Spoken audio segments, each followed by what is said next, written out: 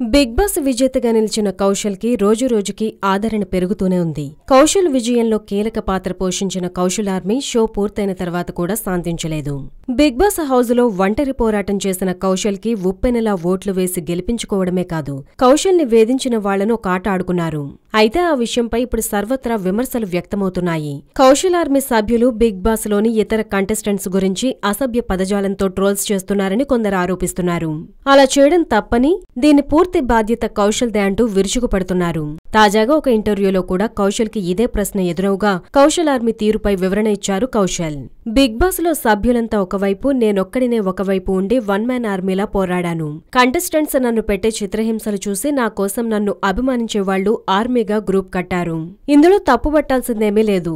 అసలు కంటెస్టెంట్స్ ని తప్పుడు పదజాలంతో ట్రోల్ చేసేది కౌశల్ ఆర్మీ సభ్యులు కాదు.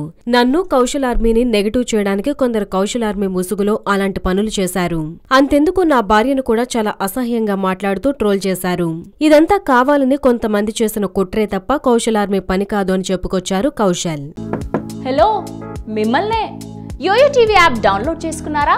ఇంకా లేదా? మీ యాప్ స్టోర్ కి వెళ్ళి వెంటనే డౌన్లోడ్ చేసుకోండి.